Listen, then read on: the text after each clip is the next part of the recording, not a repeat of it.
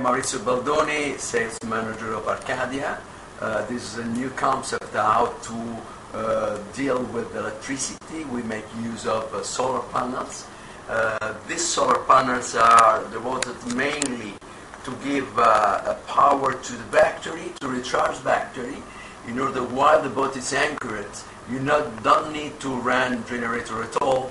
You only have solar panels that give power to all the hotellery on board, like TV, frigo, and whatever, without having smoke, vibration, and especially not consumption. This is for to be green.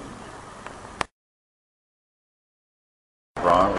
The frequency converter. This is the converter, yeah. And this is the motor. This is the motor. Okay. And this is the expensive part, no? No, not absolutely. Why you need a gearbox?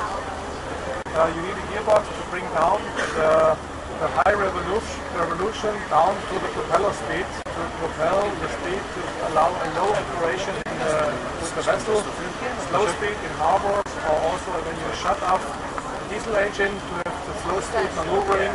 It brings down the noise vibration to a very low level. So these are the main advantages of running with an electric application. In electric motor, it's already so powerful as a torque that it goes to the gearbox. But not only in electric cars, we have only electric functions.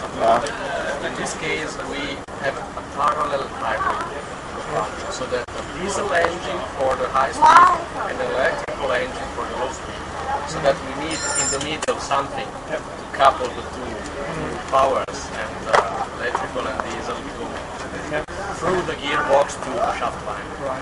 If I understand you right, the diesel engine can go over the gearbox directly to the propeller. The two motors cooperate and share their tasks. Let me say it You this can way. go either with diesel or either electric, or you can go with both. Like a boost function to have a diesel main propulsion, and an electric motor additionally has a booster to bring you the full speed. What is the, I know you won't like the question, but I ask it.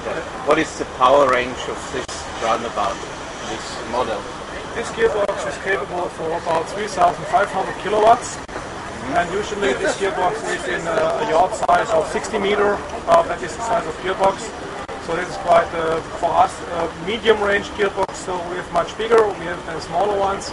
Our range starts with 10 horsepower, goes up to 15,000 horsepower, that is the range of our gearboxes. Can we say something in having such a yacht? I think so. Cruising in the 40s, 600 liters per hour. Would it be less with hybrid version of the Ford? Much less. What do you expect? 30% less or 20% of the total. 20%? Could we say that? With the electric propulsion, we are able to cruise until 7, 8, 9 knots, so that not only the harbor, with less consumption, less emissions, and saving a lot of fuel. So our estimation is 20–30% of the total consumption related to a normal diesel. CO2 reduction. Really a great challenge to face with the environmental guidelines. But we are here with this solution, therefore. And we can also propel these electric motors with batteries, so that zero emission solution, so that no one thermal engine running. I want to tell you about the solar boat we've designed. It's right here. It's a solar challenge, which every 2 years is in the Netherlands. It's the World Solar Challenge. And we race with about 25–26 solar boats, 200 nautical miles. And well, you never know, all this research and development might lead one day into fishing boats in Africa using the same technology.